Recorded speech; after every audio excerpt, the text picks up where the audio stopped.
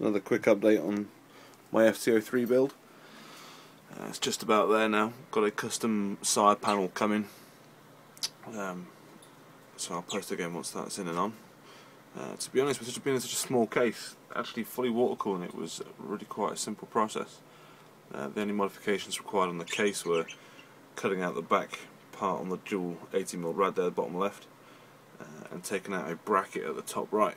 Both easily were drilled out and dremeled out, and then everything fitted nice and straightforward. All the parts I had left over from another build, so it was pretty cheap and all.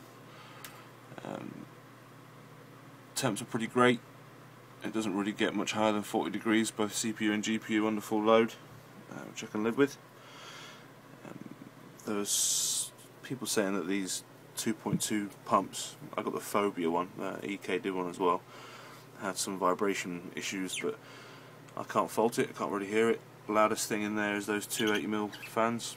Motherboard controls the top two there, push and pull on that EK-DCP rad. I just think it's a clean, easy to do mod with some pretty fantastic results. I'll post more when it's finished.